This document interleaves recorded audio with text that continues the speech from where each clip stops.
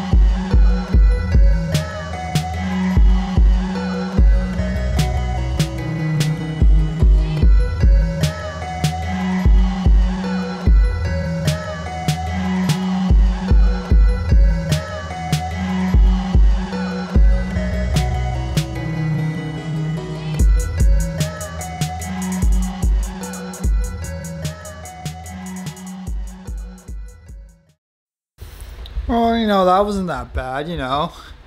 There's there's a few bolts missing, or, you know, a few bolts that, you know, were probably supposed to go somewhere, but, you know, that's building IKEA furniture. Yeah, it's sturdy, and yeah. So next step, I'm gonna be taking those motherboards and another motherboard from the mining room, and we'll set it all up on this shelf and we'll see how it looks. And this shelf will be going into the mining room, and it can just hold more phones. So yeah, let's get everything set up. So here's the shelf all set up. It's cool. 3 motherboards sit quite nicely, like along, you know, each row. So that'll be 3, 6, 9, 12. So we'll be able to get 12 motherboards on here, and that is going to be the future plan. And that won't be for a while, because yeah, my next goal is to get cooling in this house.